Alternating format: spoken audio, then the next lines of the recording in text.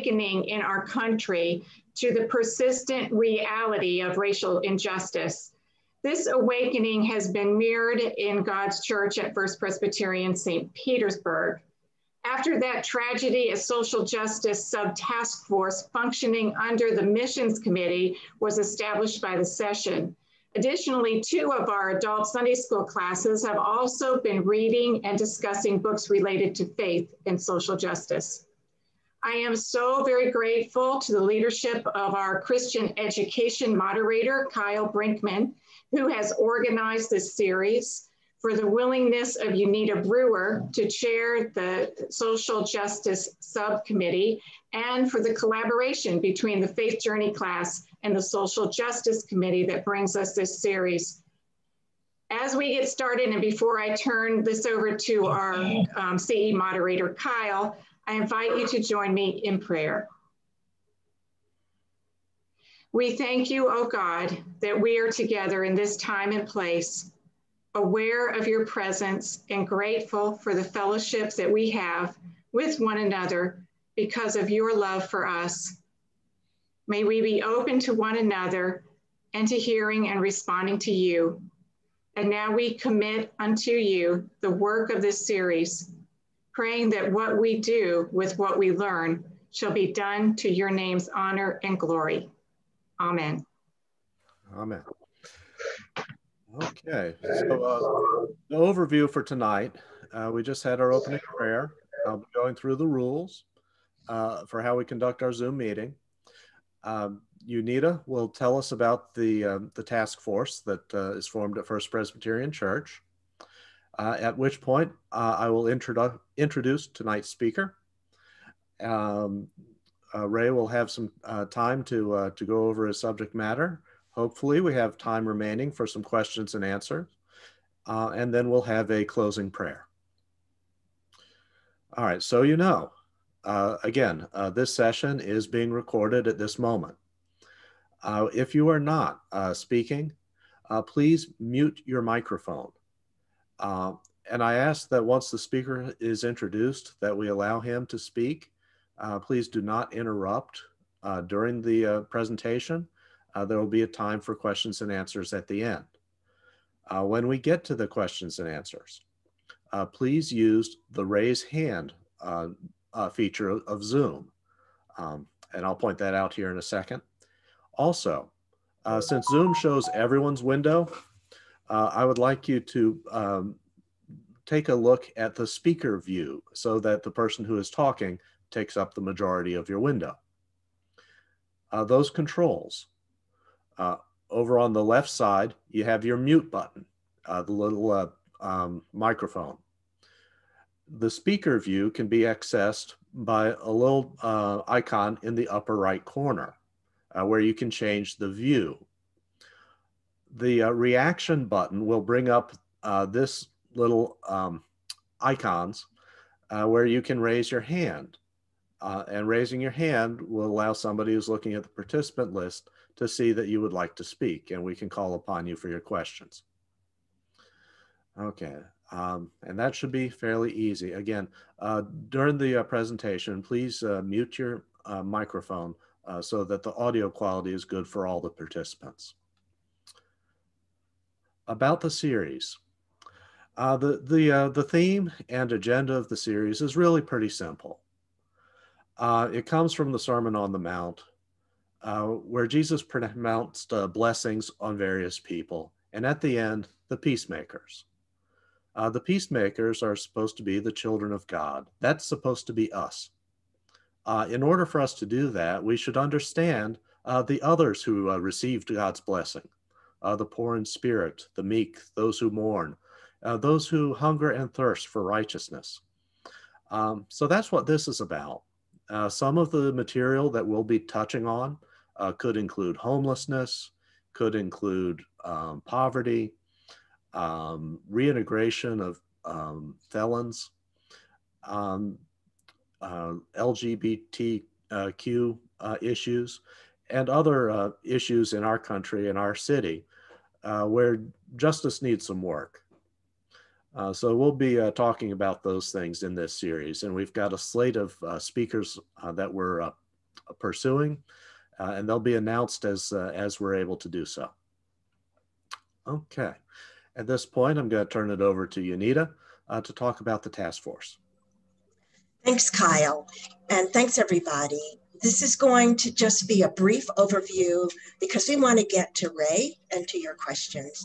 As Pastor said, the task force was formed out of the concerns that arose with the murder of George Floyd and then other issues of social injustice. And we work as a subcommittee of the mission committee. Next slide. Currently, we're very small. You can see the names of people, and we want to acknowledge Tara Dozark, especially because Tara actually talked to Pastor Don initially about what we might do. And out of her concern, it spread to the mission committee and now to a task force. We leave a space for you, because if you are interested in these issues or concerns, or you have some ideas, we invite you to be a part of it and let us know. You can contact me, and I will give you my contact information in chat. Next slide.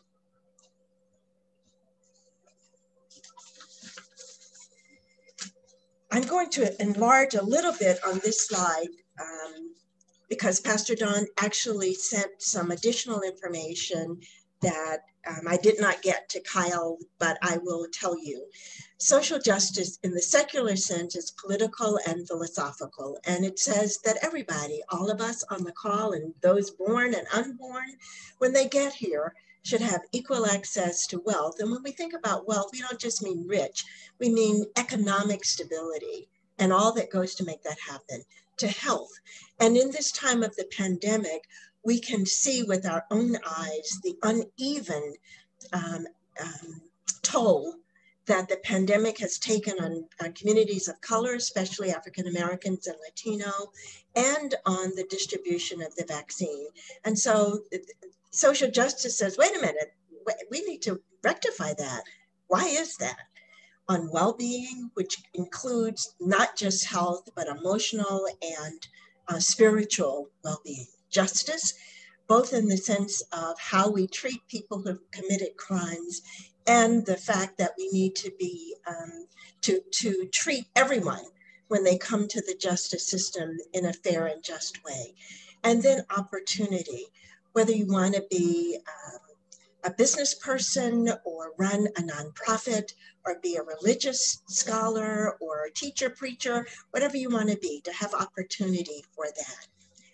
And Jesus's view of social justice is even more encompassing, because when our Lord began his ministry, he set the tone for his ministry by quoting the Isaiah scroll, which said, and you can see this with me, "The Spirit of the Lord is on me, because he has anointed me to proclaim good news to the poor.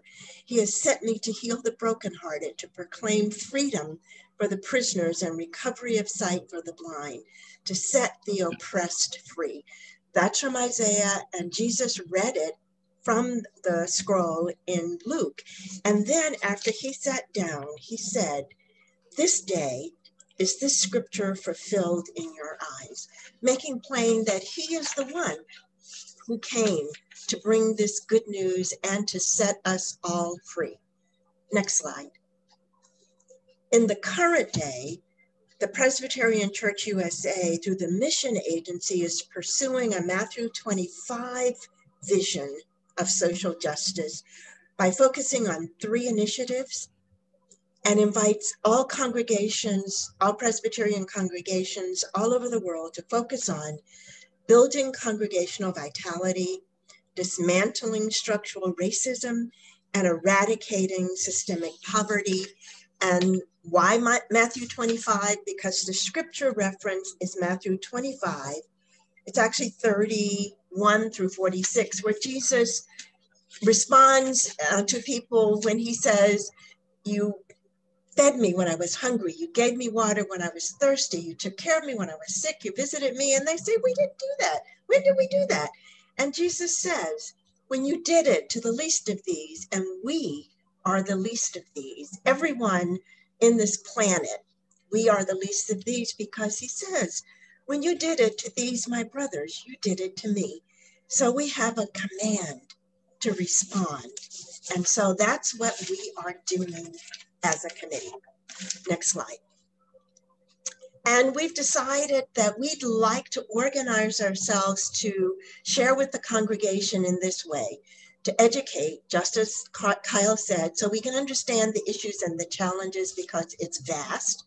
Then to empower through collaboration among many people and groups in the church to take action and to sustain it so that we bring about the beloved community.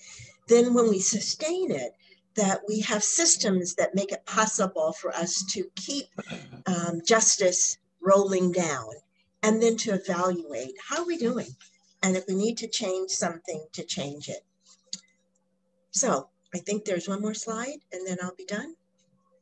We are partnering in this first stage with the Faith Journey Sunday school class and Wednesday Night Live, and also with Contemporary Faith. And next time we'll be hearing more about their journey in social justice. But our first step is education. And so we're delighted that Ray is here to begin that with us.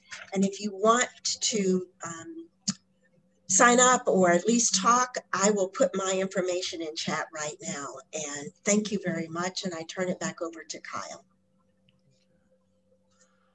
All right. So tonight we have the pleasure of hearing from Professor Arsenault. Ray is a church member and familiar to many of the attendees here tonight. He has recently retired from USF St. Petersburg after 41 years.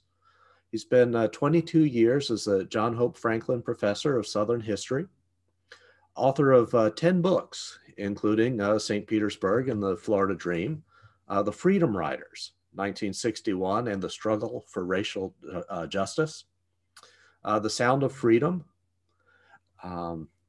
Marian Anderson, the Lincoln Memorial and the Concert That Awakened America, a biography on Arthur Ashe, and currently writing a book, a biography of the civil rights icon, John Lewis. All right, at this point, I'll be turning it over to Ray and asking that everyone be sure to mute your microphones, raise your hands in the Q&A period. Thank you so much. All right. Thank you, Kyle and Unita, for the invitation to kick off this social justice series. I really feel honored. I'm sure it's going to be a wonderful success. It's a great thing for you to do. I just learned earlier today that St. Peter's Church, Episcopal Church, is doing a similar series, and they've asked me to speak at that one as well. And I think it's sort of fitting that we are beginning with our local community and the Black community within that larger community.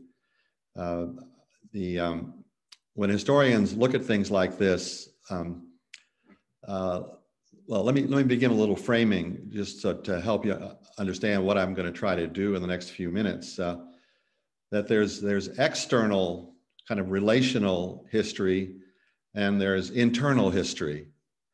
So that Black history involves more than race relations. I mean, I think there was a time when we really didn't fully appreciate that, when most of the studies of African American life were studies of race relations, and whites played as large a part on that as Blacks. But I think now we have more balance.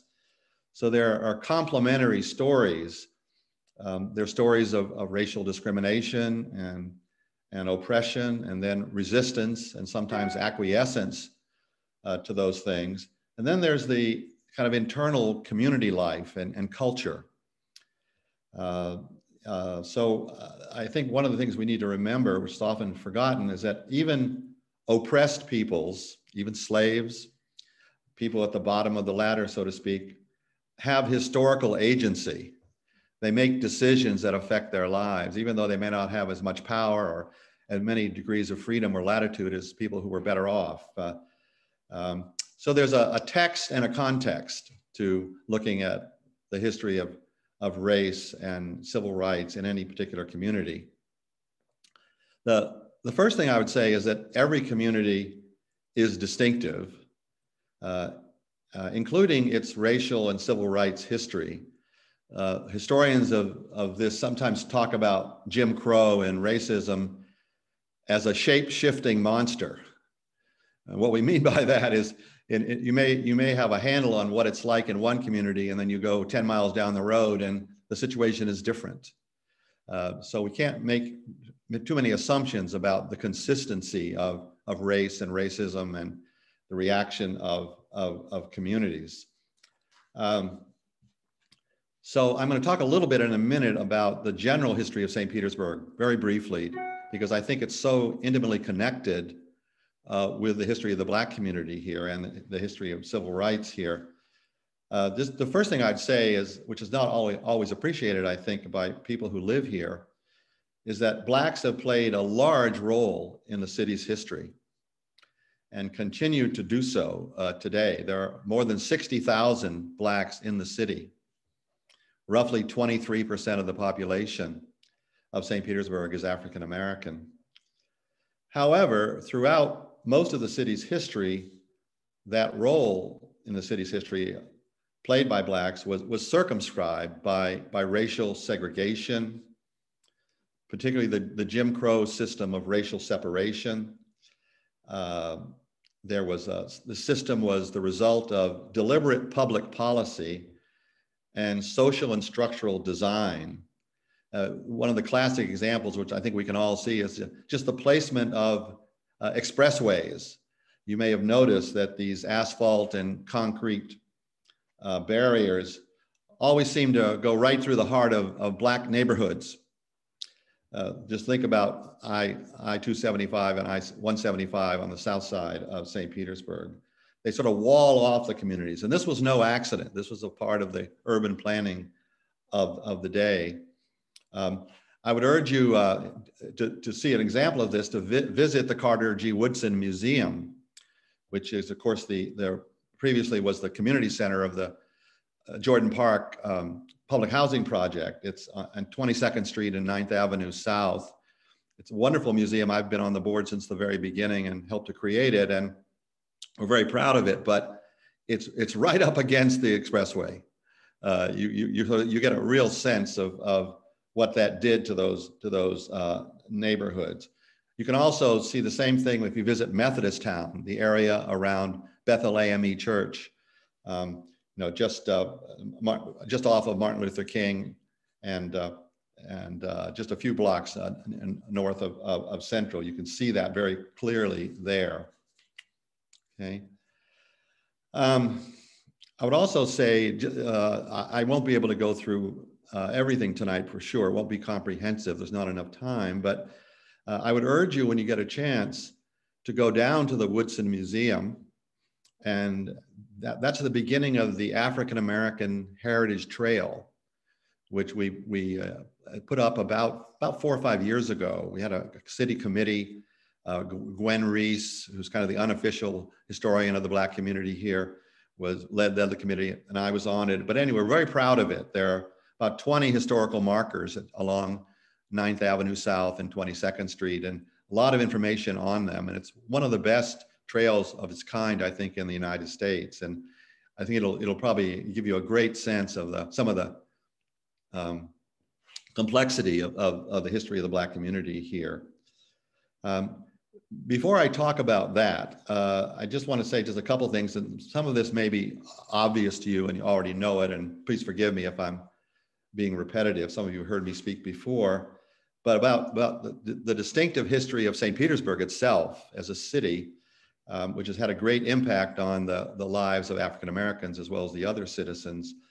Among America's cities, St. Petersburg has a very unusual history. And you can say the same for the Black community as well. St. Petersburg essentially skipped the normal industrial stage that most cities went through. It's never been a city of smokestacks, of industry. early in its history, within a decade of its founding in 1888, it became a tourist town with an economy dependent upon a positive image. And that, I want to stress that. The image has always been related to its physical beauty, to a salubrious climate, to an exotic and relaxed atmosphere that the city has tried to present. And the city, you know, it rests on a subtropical peninsula lined with mangroves and sandy beaches. So I think that's a big part of the city's image. It's very proud of it, and it's tried to make that the basis of its economy. Despite the city's tradition of high pressure real estate, you know, the culture of the so-called sand merchants, which we're probably all familiar, particularly in the 1920s, St. Petersburg has essentially been a place where you could escape the rat race, a place that offered a balance between relaxation and labor. In fact, the city pioneered the notion of active retirement and associated itself with an ethic that we sometimes refer to as the Florida Dream. So it's not surprising that St. Petersburg was the first American city to hire a full-time public relations man, John Lodwick, in 1919. Now, the Chamber of Commerce doesn't like me to say this. I've said it a few times in the past, but in a sense, St. Petersburg has become the largest unproductive city on earth. And I don't mean that in a pejorative sense. It's a sense that we've been able to balance kind of leisure and enterprise, and whereas many cities have not been able to do that. So I think that's one of the most positive things you could say about the city. In fact, St. Petersburg was one of the first, what we now call Sunbelt cities, oriented more towards consumption than production. And because of that, I think we attracted a population that was multi-regional. In a very real sense, the city has always been part Southern and connected to the legacy of the Old South and the Confederacy. But it's also always included a large number of Northerners and Canadians and Europeans. Even though it maintained almost from its very beginning, a rather oppressive system of cradle to grave Jim Crow segregation, which was somewhat similar to other Southern cities.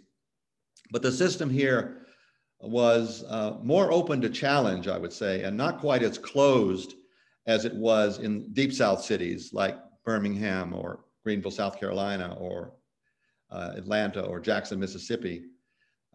St. Petersburg has always been a regional hybrid. Okay? To cite just one example, in 1892, the first mayoral election in the city pitted a man from Indiana against a man from Michigan. Okay? I think that tells you something. In fact, in the early part of the 20th century, the city's chapter of the Grand Army of the Republic, which was kind of the alumni version of the Union Army, was just as large as the chapter of the Sons of Confederate Veterans. In fact, they would always have brawls on the Washington's birthday celebrations about who had the right to carry their flag in the streets of St. Petersburg. Quite a row in 1911 when the Confederates were kicked out and all hell broke loose. As you may know, the city has gone through a number of nicknames. That the first one was Health City back in 1885. There was a doctor, W.2 Van Bibber, who had some real estate to sell on Pinellas Peninsula, and he gave a talk in New Orleans at the medical convention. He said, if you're looking for a place where you can live to grow old and be sort of almost guaranteed longevity, I've got some property to sell you over across the Gulf in the Pinellas Peninsula. And it became known as Health City, even before it existed, which was really in 1888. Later, of course, it was the Sunshine City, with the famous giveaway of the Evening Independent from 1910 on. Any day when the sun didn't shine, they'd give the paper away free. And between 1910 and 1986, they averaged 4 days a year. So it was quite amazing. And then, of course, it was the City of Green Benches from 1916 on, kind of a symbol of hospitality for the city. Although, as I'll point out in a minute, it was not a symbol of hospitality for the African American population, who were not allowed by custom to sit on those benches unless they were women in uniform taking care of white children. Otherwise, they were not welcome.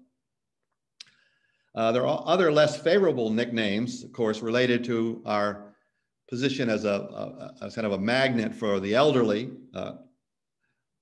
God's waiting room, the world's largest above ground graveyard is another one. The home of denture world, the city where the average age is deceased, as one person put it. Now, I think today we sort of outlived those characterizations. The average age of the city is almost down to the national average, which was unthinkable 30 or 40 years ago. We've had a real kind of youth rebellion. Well, all of this has had a profound impact on the city's Black community. And I want to talk about some of the distinctive characteristics just in general, because I may not get to all of this.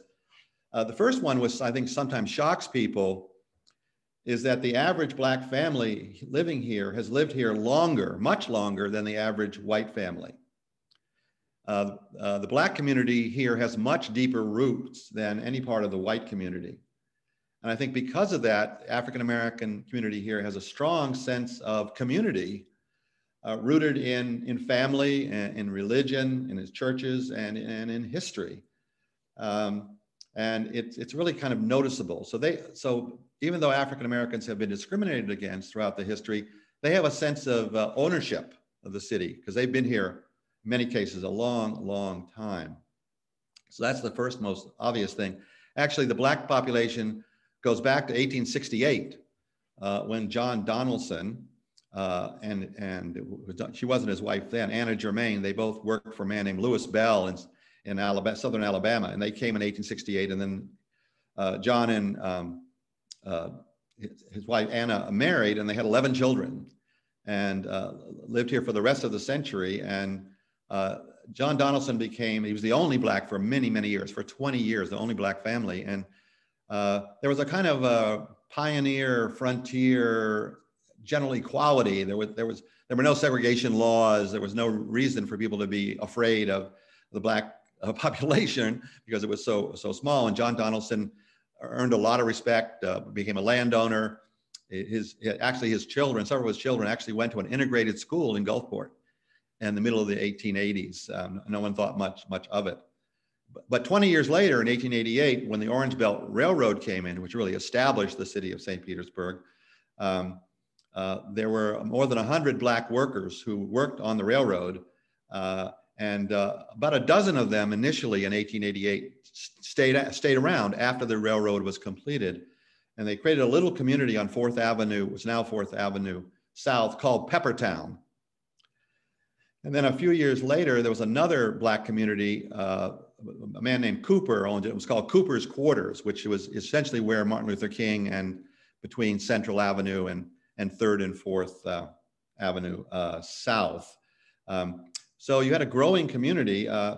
1895, the first physical Black church, Bethel AME, which is still there. It's not the same building, became the center of Methodist Town, which was the only Black community north of Central Avenue. But by 1900, the city was roughly 23%, between 20 and 23% Black. Pretty substantial. And by 1910, that was the highest point. The Black population was about 27% of the population. Now, it was largely working class.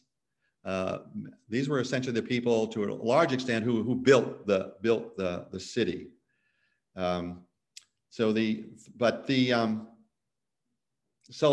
there's a long history. That's the point I wanted to make. The second thing is that the emphasis on the tourist trade and the city's public image led to a sustained attempt to sanitize and whiten the downtown and the surrounding neighborhoods.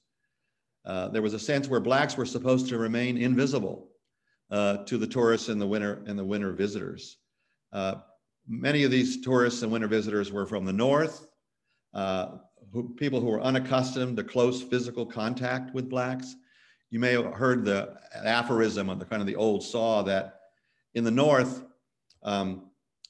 whites don't care with respect to Blacks how high you go, just so long as you don't get too close. And in the south, it's often the reverse. Southerners, they don't mind you coming close, but they don't want you to dare to try to go too high. Okay, so that you find residential patterns in southern cities where there's quite a bit of mix between whites and blacks. Whereas in the North, blacks tended to be more ghettoized and more separated. St. Petersburg, because of that northern influence, because of the emphasis on the tourist trade and trying to keep the downtown white and try to almost hide the reality that this was a biracial southern city, we got a heightened and extreme form of physical separation. Sociologists and historians compute something called a segregation index, which is determined by how many people live on a street where there's someone who has a race other than theirs.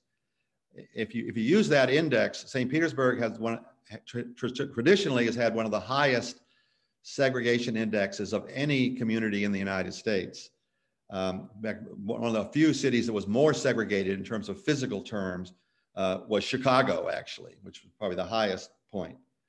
It's fascinating that if you look through the brochures that were distributed to sell the city in all those years, they always downsize the estimate of the city's black population, even though the leaders of the city knew full well that the census told them that the city was roughly a fifth or even a quarter black. They would always say the black community was 9% or less, 9% or less. Again, they didn't want to associate the city with places like Birmingham or Jackson, Mississippi. It was supposed to be rather a kind of subtropical destination. And that's why they tried desperately to hide the fact that blacks were a significant part of the city's history. So blacks were here during the day to clean the hotel rooms and serve as bellhops and construction workers, but otherwise they were to be invisible. And there was really no acknowledgement, no public acknowledgement that they were essential to the construction trades or that they had an established community life a few blocks from downtown. It was, and the so-called Black Beach issue, where blacks could swim, was a huge controversy for several decades. And part of the reason was they didn't want black children walking through the downtown with their bathing suits and their towels. That just spoiled the whole image that they wanted to convey to the world. After the municipal pier was built, the so-called $1 million pier in 1926, no black automobiles were allowed on the pier. That was a kind of a popular thing to do in St. Petersburg, is to on Sundays and Saturdays to kind of drive the loop, kind of to cruise around the pier. But you were taking your life in your hands if you did it as an African American. It was considered that you were uppity, that you were showing off. And of course, oftentimes African Americans had rather nice automobiles because they weren't allowed to put any of their money into nice homes. So they shuttled that money into having Cadillacs and other sort of elite mobiles. That's one place where they could spend their money. As I may have mentioned, blacks were not allowed on the green benches, the famous green benches, which were the symbol of the city. And that's been a raw subject in recent years, because many people have used the green bench symbol. There's the Green Bench Brewery, and years ago I was given the Green Bench Award by their local Green Bench Society. And but if you talk to African Americans who've lived here since the 40s, and the enforcement of the local customs stopped at the end of the World War II, basically. But before that time, it was very dangerous for a black person to sit on one of those benches. So it's a raw subject, to say the least. There were a whole panoply of racial control mechanisms in the city. Even though it wasn't a classically, a neo-Confederate city, it was, Florida culture has always been a kind of a bridge between the Caribbean and the Old South, and St. Petersburg was no exception to that. So we had a kind of strange segregation system that combined what we call de jure segregation in law and de facto segregation in custom. De facto was the system that dominated in the North. northern cities and northern states didn't have very many Jim Crow laws. They did have segregation. People knew where they could go and where they couldn't go, but it wasn't established in law. In the South, it was almost always, after 1900 at least, a de jure system. Well, in St. Petersburg was kind of a mix of this, of law and custom. So the residential segregation here, as in many cities, was maintained through restrictive covenants, which were declared illegal by the Supreme Court in 1948. But before that, that was the main means of keeping African Americans out of the more desirable neighborhoods. If you live in one of those neighborhoods today, if you look on your deed, as I could, and on my deed in Allendale, it says I cannot sell my house to African Americans, to Asians, to Native Americans, to Jews. The restrictions are on and on. Now those haven't been in force since 1948, but the neighborhood structure of the city was established largely by restrictive covenants. In fact, in 1936, the city council passed a resolution, an ordinance, setting up an apartheid district, 17 blocks long, where all blacks at some point in the future would have to move to live in that set, or they could only live in that system, like a South African homeland. Well, that of course was at the height of the Depression, and the city was bankrupt. They never had the money to carry this out. It's I think instructive that they thought about doing it, but of course what led them astray is that they'd always I think believed their own propaganda that the city was only 9% black when it was actually 23%. So there was no way in the world that the black population could fit into that apartheid area. So it never happened, but I think it tells you a lot about the nature of race relations in the 1930s, that in fact happened. There was also a lot of disfranchisement, use of white primaries, the poll tax, literacy tax, and that sort of thing was never as effective here. Blacks always voted more often here than in almost any other Florida city. It's really interesting.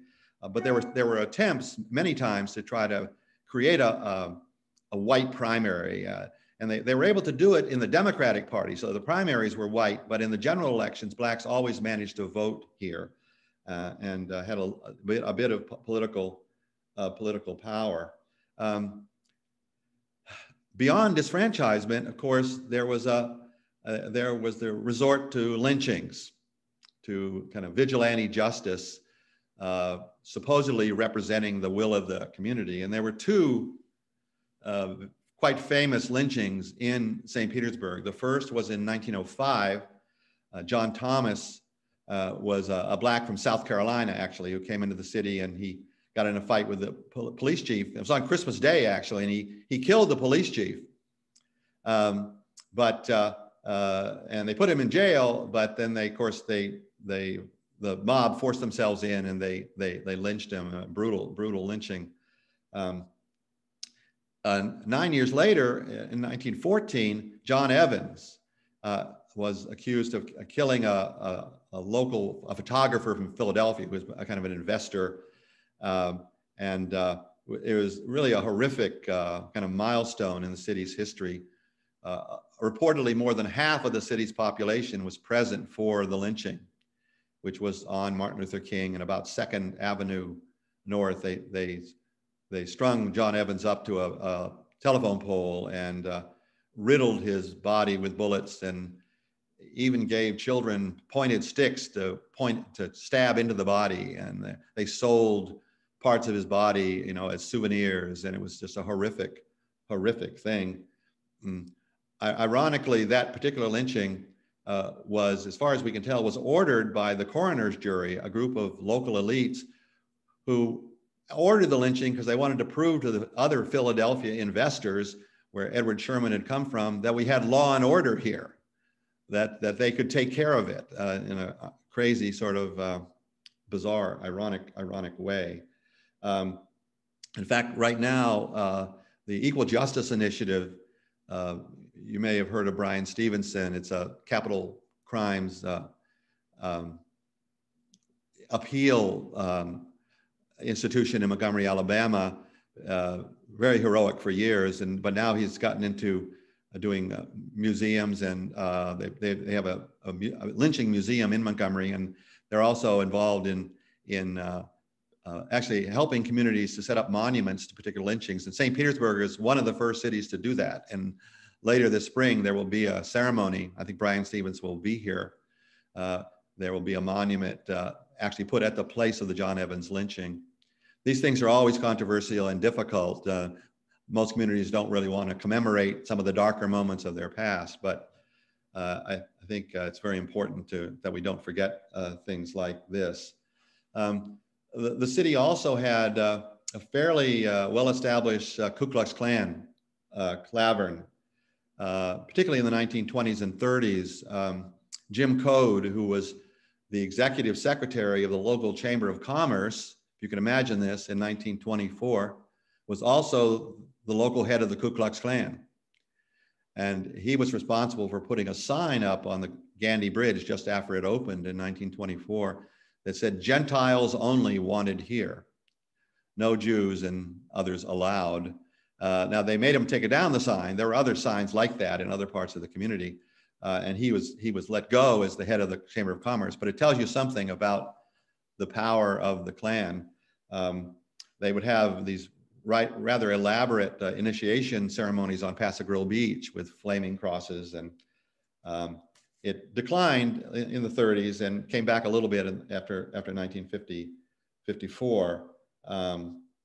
But I think it's important to realize that we didn't escape that part of Southern heritage that we sometimes associate with the Deep South was alive in this in this city. One thing I want to emphasize is the role that the police have played in the kind of maintaining of the Jim Crow system.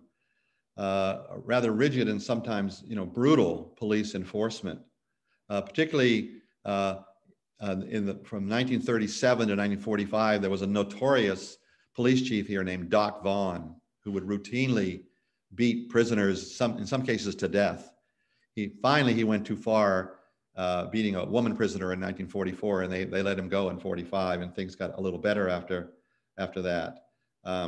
But of course, this has been a subject that has come and gone many times, kind of throughout the city's history, and most American cities really that have a substantial Black community. Some of you may remember in the early 1990s, Kurt Kurtzinger was the mayor. Not the mayor. He tried to be mayor. He lost, but he was the police chief. He came from Los Angeles, and he instituted the so-called green teams, which were kind of SWAT teams aimed at getting rid of crack houses. But they were very aggressive, and sometimes they got the wrong houses, and there was a lot of resentment to these green teams on the South Side. In 1992, Kurt Kurtzinger was fired by Don McRae, who was an African American from an old family in the city, who was the assistant city manager, and he fired Kurtzinger, and there was tremendous outcry. In 1995, Kurtzinger ran for mayor on a platform that wasn't openly white supremacist, but he was definitely taking advantage of some of the racial tensions in the city. I think fortunately he lost to David Fisher. And a year later, of course, there was the Tyrone Lewis case, where a young Black man, teenager, was killed by a police officer, and it led to several nights of rioting, and often called the racial disturbances. And it was a pretty rough period for at least a week or two. And Southern Christian Leadership Conference leaders were brought in. The secretary of I'm trying to think which one it was, but one of the cabinet members came in to try to mediate, and it was a bad situation. So the relationship with the police has always been difficult. Now, fortunately, in recent years, we've actually had two African-American police chiefs. So the first one was Goliath Davis, and of course now we have Anthony Holloway, who was previously the police chief in Clearwater. So that's what I would say about racial control. Another distinctive aspect of the Black community and the history here is that the economic dependence on the tourist and the winter visitor economy led to patterns of seasonal migration. So some of St. Petersburg's Black citizens, many of them actually, would leave in the summer and they would work in northern resorts as far north as Connecticut and New York and New Jersey. And there was also somewhat of a smaller middle class than in most southern cities, Black middle class. Although it had its strength, and I'll talk about them in a minute. And there was, however, compared to many southern cities, there was less dire poverty and less chronic unemployment than you found in deep South cities. But it was no picnic. I mean, there was a study done in 1940 of the Black community of St. Petersburg. And 59% of Black households had no electricity. That's 1940. And that's compared to 2% of the white households. 17.6% had no running water, compared to 0.5% among whites. Only 18.5% of the Blacks owned homes in 1940. And there were no Black lawyers. There were 2 Black doctors in the entire city. There was a small medical facility, Mercy Hospital, which was created to service Blacks because they were generally not welcome in any of the white hospitals. James Ponder was a Black doctor who was brought into the city in 1926 as the unofficial medical officer for the Black community. And that was an important advance. It was, even though you didn't have quite the tar paper shacks that you had in some other cities, there were slumlords, there were slums. There was, however, as I mentioned a moment ago, more suffrage and electoral power than in other Florida cities. There was a nascent 2-party system in the late 1940s. There were early interracial efforts at reform beginning in the 1930s, centering around the YWCA, ministerial associations, the League of Women Voters. And so there was a kind of a nascent civil rights movement. It really begins in 1938 when the principal of Gibbs High School, Noah Griffin, was a very outspoken kind of advocate of Black rights, and he was driven out of the city on threat of being murdered, and he had to go to California. In 1939, there was a local minister, Black minister, Reverend John Wesley Carter, who went before the city council very bravely and argued for a Black New Deal, trying to bring some of the sort of governmental services that the New Deal had advocated to the Black community. He didn't get anywhere. They listened to him politely, but sort of ignored him after that. And then in 1940, after the Wagner-Steagall Act of 1937 made it possible for cities to get federal money for public housing, St. Pete was one of the first cities to get that money, and they built Jordan Park.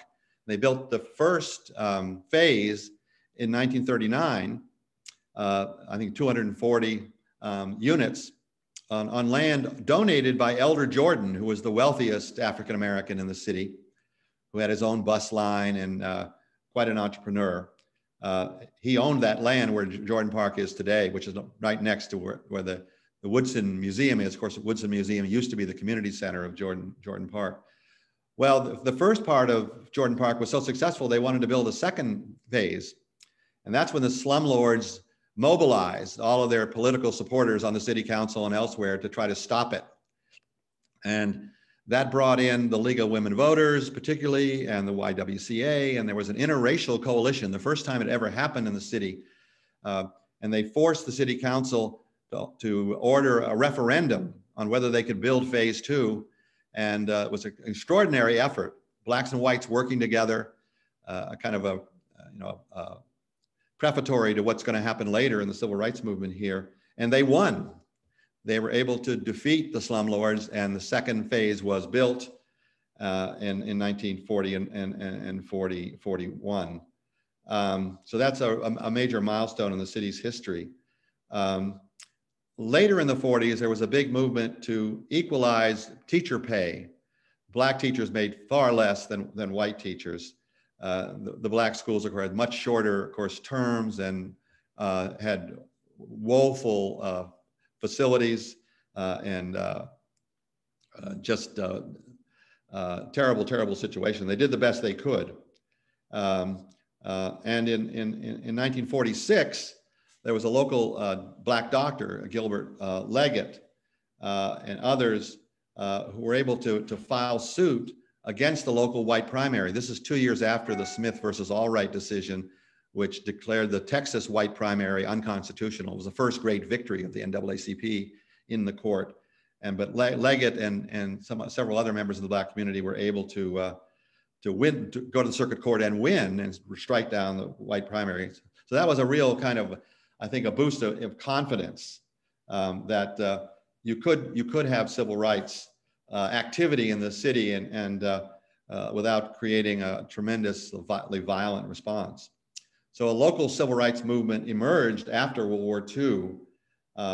And you had people like Dr. Robert Swain, who was a local dentist, a black dentist, Fred Alsop, a Fisk graduate, Gilbert Leggett, as I mentioned, Ralph Wimbish, a local black doctor, and his wife, C. Bet Wimbish, who will later become the first black elected to the city council. And she'll become vice mayor of the city in 1969. So with that, I think you start seeing things change beginning in the 40s and into the 50s, before the classic civil rights movement really gets up and running after the Brown decision of 1954. So you get a black community that historically, I think, had been solidified a lot by what sociologists call negative reference.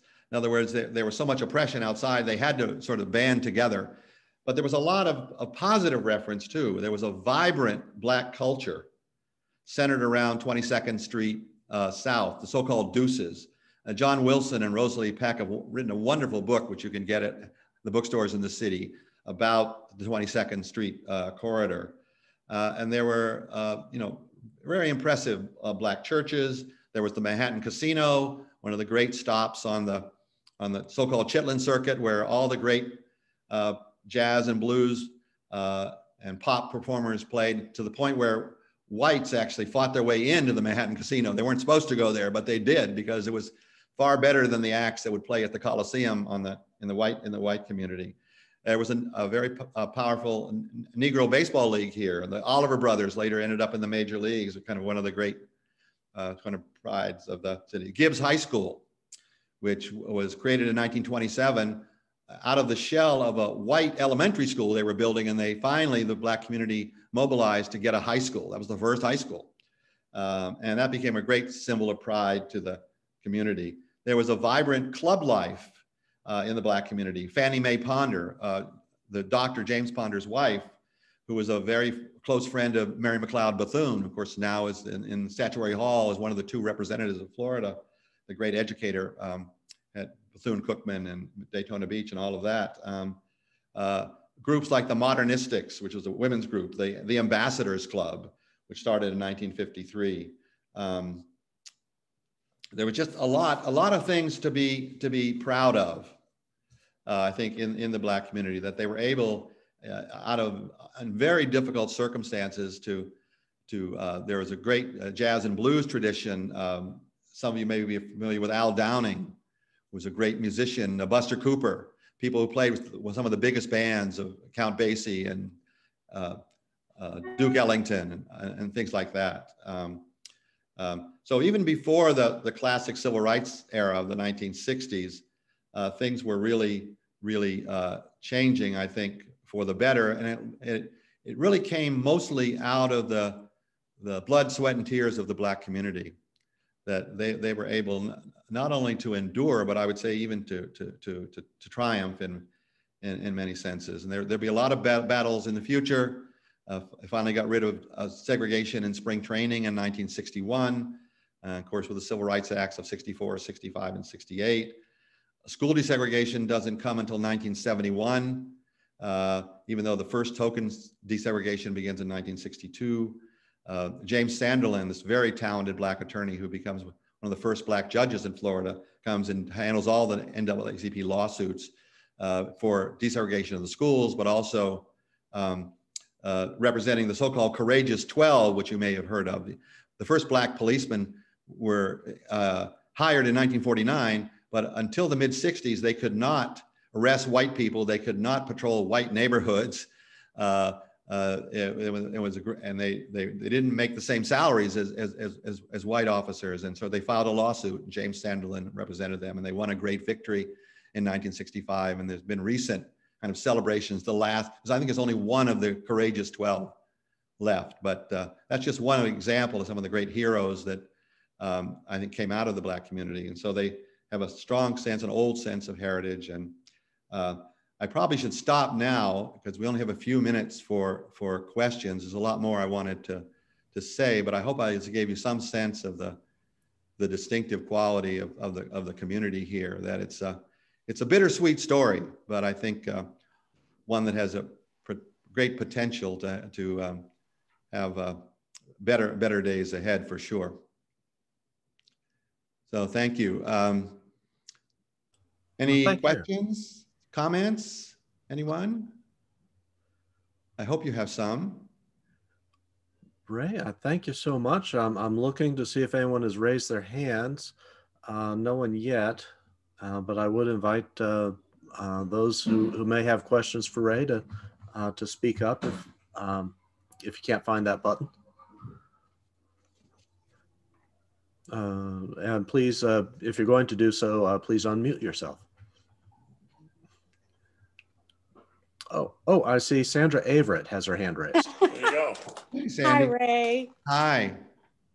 So fast forward, in your estimation, where are we today? Well, I think we've gone through a rough patch the last 4 years. A reassertion of white supremacist rhetoric and ugliness and hatred that I really thought was in the past, but I was wrong. I think a lot of people have been shocked by it. And so I think civil rights advocates are regrouping and trying to figure out what to do next. And things like this social justice series, I think, are happening all over the country. I know many people who, since the George Floyd murder and the Black Lives Matter movement got started, that have become energized, politicized, and really asking the right questions about race and about white supremacy. And so, I mean, back in the 60s, early 60s, I've spent a lot of time with the Freedom Riders, writing about them, spending time with them, getting to know them. And they always talk about, and John Lewis, perhaps more than anyone else, talk about the beloved community. That's what they dreamed of in the 60s, that we would reach the beloved community. It was Dr. King's phrase originally. Obviously, we haven't reached the beloved community. I think there's maybe more road, more distance to go down the Freedom Road than we ever thought. But I think there are more people than ever of goodwill who are working on these things and trying. And I think St. Petersburg has gone through quite a transformation in the last few decades. It's a much different place than when I moved here in 1980. Things like Studio at 620, which is a kind of a meeting ground between the Black and white communities, and just so many groups and people interested in trying to equalize the justice system and just life in general.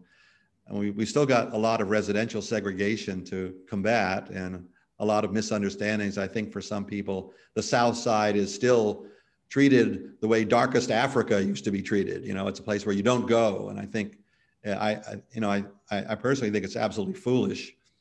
St. Petersburg has one of the lowest crime rates of any large city in the United States.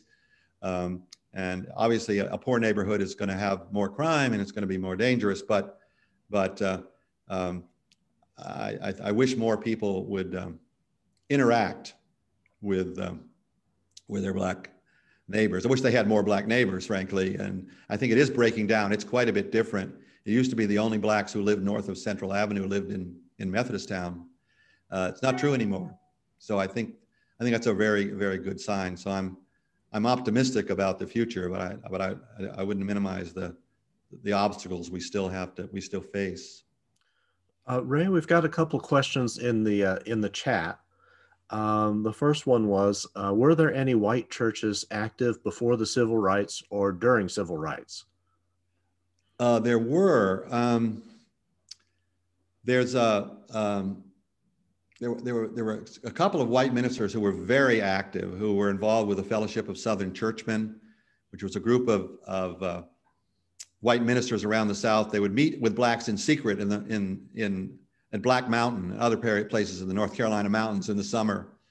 Oftentimes they had to keep this away from their congregations, but there were definitely, what was his name? Walter Carf was a very courageous minister, much like Andy Oliver, I think, has been in recent years here in the city, Allendale Methodist, who really took great chances. And one of the things that distinguishes St. Peter's, there were always contacts across the racial divide.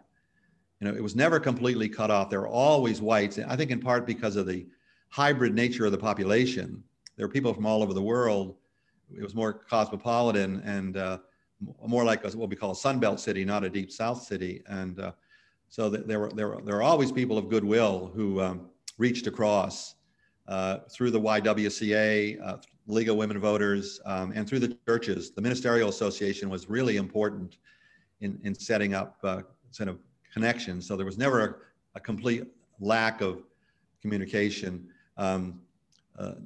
But most of the leaders, of course, were black ministers like John Wesley Carter, and of course, Reverend Enoch Davis of Bethel Community Church was there for 50 years, from 1930 to 1984. It was really a rock. He did a marvelous book called On the Bethel Trail, which you can find at the library.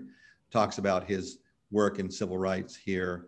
But they had friends among the white ministers. It was one of the kind of avenues for contact and at least a bit of moral support. Although the first time it really shows itself is during the sanitation worker strike of 1968, which of course paralleled the Memphis sanitation worker strike in Memphis, where Dr. King was assassinated.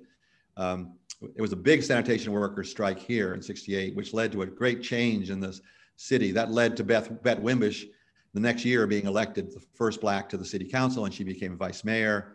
They set up kind of community organizations with blacks and whites, community relations things. But there were whites who did literacy, education, many whites with the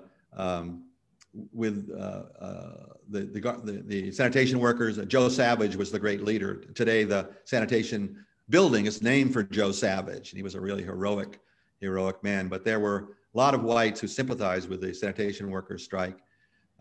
That's one of the great kind of turning points, as was, of course, the famous mural incident at City Hall in December of 1966, when Joe Waller tore down the mural and ran through the streets and was arrested and spent 2.5 years in prison, and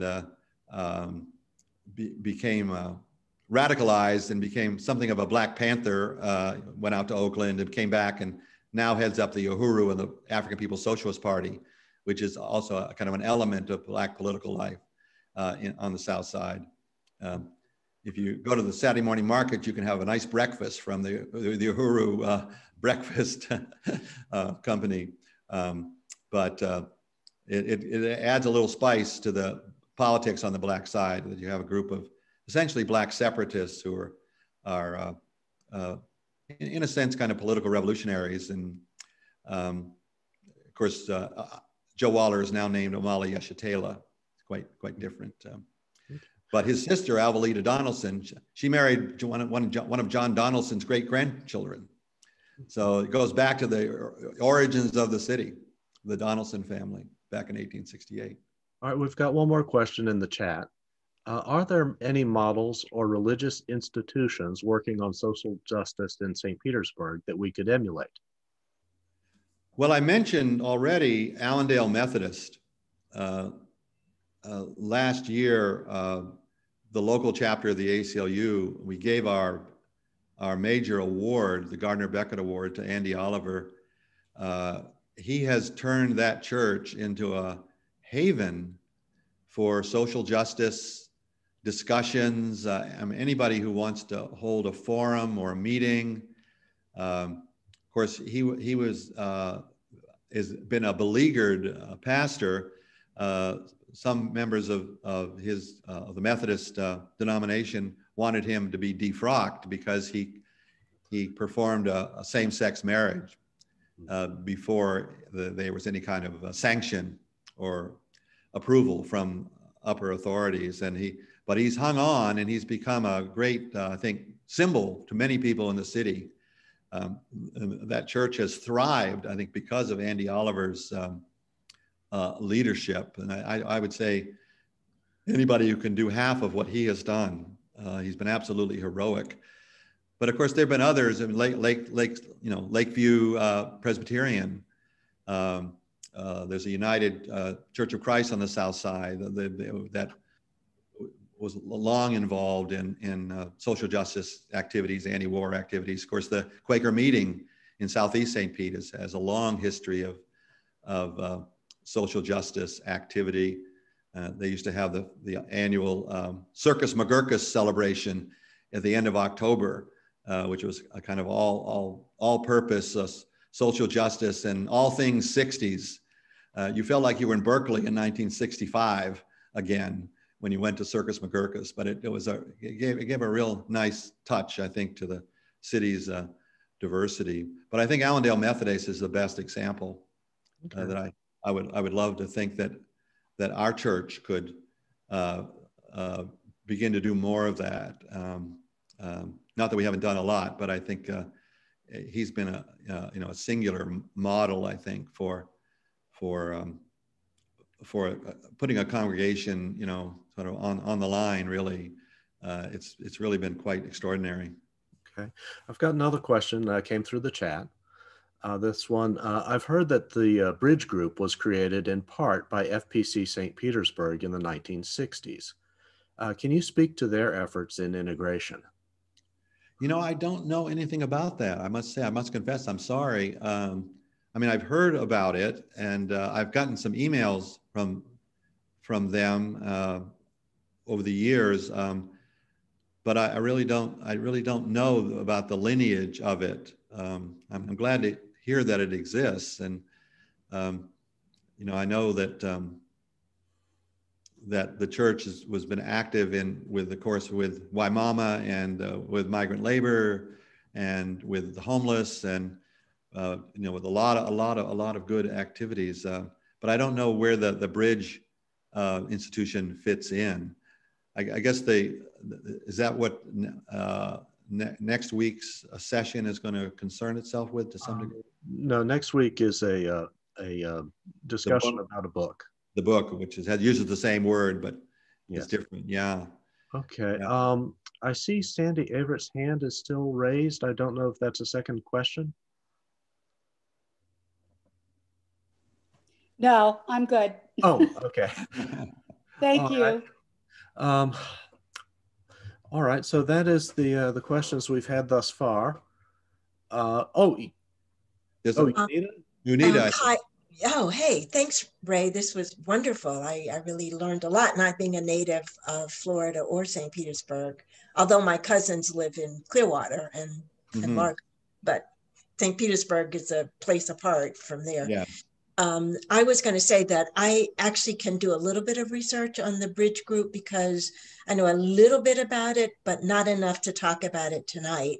But it'll be something that we on the Social Justice Task Force can do some research about. Okay. Well, that's great. That's great. I look forward to learning more. Yeah, St. Pete FPC was very, very active, but I have kind of a hazy understanding, and I wouldn't want to say what I know without being accurate. But we'll do some research. I don't know anything about the Bridge Group. Huh? Who was talking? Sorry. Well, I look forward to learning more. I really, anything that we can do along those lines is so welcome. I think right now everybody's nerves are so jangled, and during the COVID crisis and with what happened at the Capitol and all the crazy stuff that's been going on in recent years. And so I think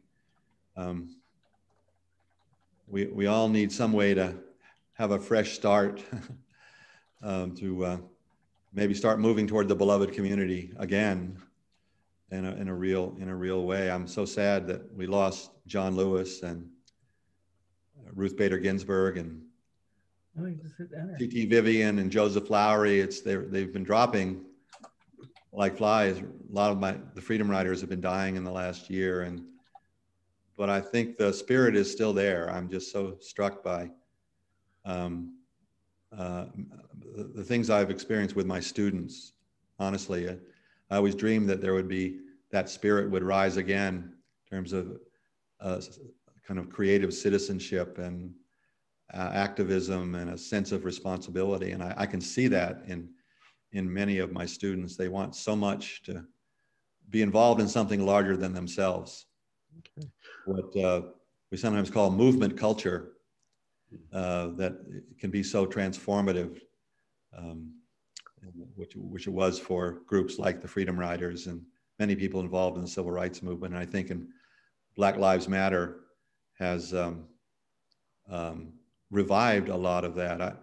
When I was at the 50th anniversary of the Selma and Montgomery March, I was too young to make the original march, but I was sure I wanted to be there for the 50th. And I had the great opportunity to spend a couple of hours with a number of the Black Lives Matter leaders, the young ones from Ferguson, Missouri, Bernard Lafayette, who's one of the most famous of Dr. King's apostles and one of the leading nonviolent theorists in the world. He asked me to come in with him. I'd known him for many years from interviewing him and getting to know him when I was writing about the Freedom Riders. Anyway, we met with those young people, and the idea was we were supposed to tell them what they could learn from the history of the freedom rides and the movement. What tips could we give them? And beyond telling them that there's a difference between a protest and a movement, that a movement requires discipline and training and restraint and careful thinking, and which I think they already knew that. And I swear in those 2 hours that we spent with those Black Lives Matter leaders, I know that Bernard and I learned more from them than they learned from us. It was so heartening to see how sophisticated they were in their understandings of what was wrong and what needed to be done, that it was just gave me great hope for the future. Wow. Ray, I wanted to say thank you so much for doing this for us tonight. I know we all appreciate this. Thank you for the invitation.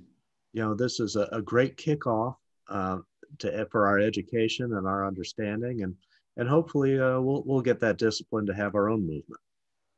Sounds great. Okay, at this time, I'd like you, Nita, to offer our closing prayer.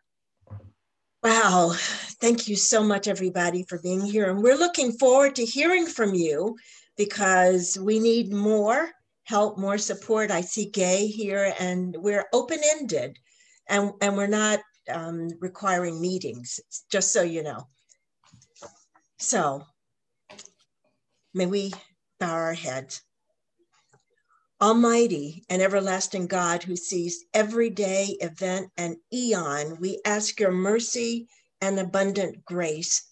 We know that all earthly kingdoms are but a whisper compared to the sweep of your reign in the cosmos. Those of us who inhabit this land, we the people of the United States, call on you in this moment of travail.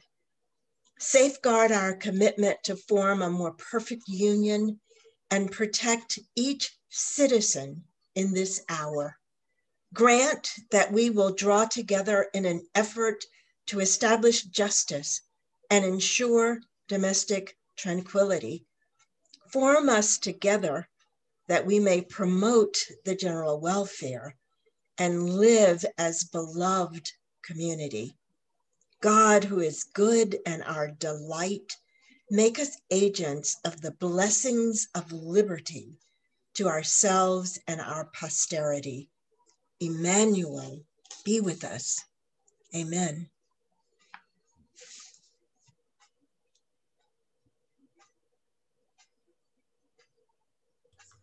Thank you, everyone, for coming out tonight. Thank you all very much for your attention and patience. Thank you so Thanks, much. Ray. My pleasure. Thank you. Thank you so much, Ray. Thank you, Ray. Thank you. Thank you. Wonderful. And thank you, everybody who helped put this together. I see you. Thank you. Thank you. Thank you. Thank you. Thanks, Thank you. Kyle. Welcome. So long for now. Thank you, Kyle. Thanks, Ray. Doug, for coming. Thank you, Doug. Thank you, Unita. Thank Thank you. you, Unita, for inviting me. Oh, you're so welcome. I'll keep you in the loop. That is great. I was really impressed, and sorry that I didn't get on earlier, but that's the way it had to be. But you know, way to go. Doug is my friend from the book club that I'm in, and a retired pastor and at FPC Sarasota, and is a wonderful person. We just are blessed that he's with us tonight. Such a lovely. I'm happy Welcome, to Doug. There's a lot to think about. Thank you. Yeah. So long for now. Bye. Good night, everyone. Good night. Thank you.